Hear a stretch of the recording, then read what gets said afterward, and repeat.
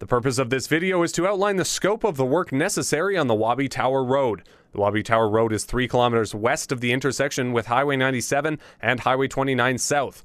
The road has 2 branches. One proceeds upwards to 5.2 kilometers to the location of the former BC Forest Tower, and the other goes 6.6 kilometers towards Lone Prairie. The road is not maintained by any group at this time. CRS, the Ministry of Transportation, and the BC Ministry of Environment or the Ministry of Forest have all been contacted, and they do not have any affiliation to the road. No road user permits have been taken out for the Wabi Tower Road, and it is not radio controlled.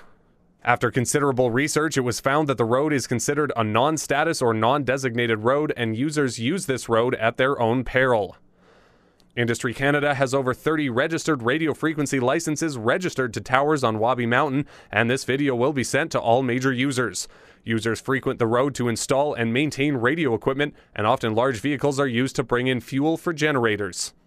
Travel on the Tower Road is treacherous. The road is gauged with rills, gullies, washouts, and trenches. You can witness the care and attention necessary when a vehicle proceeds up or down the hill. 2 major washouts of the road are in place. Vehicles have to make their way through the mud and water.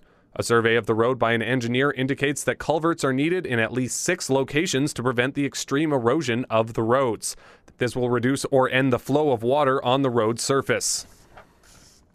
Further, the grading of the road is essential at this time, and that the graveling of the road is necessary. If contributions are provided for upgrading the road, the maintenance of the road will improve during winter driving since a gravel foundation is necessary. Winter conditions on the road could easily result in a collision or rollover. It has also been recommended that a gate be placed at the entrance of the Wabi Tower Road to prevent access from persons dumping garbage, partying with large bonfires, and firing rifles. There are only 2 residents on the Tower Road. Both are unhappy with the current situation. Yeah, I'm Verna Bedell, and we own property on the Tower Road on top of Wabi Hill. And we have a lot of problem with people going through the back road, leaving garbage, a lot of noise, sometimes gunshots, sometimes moose shot, whatever.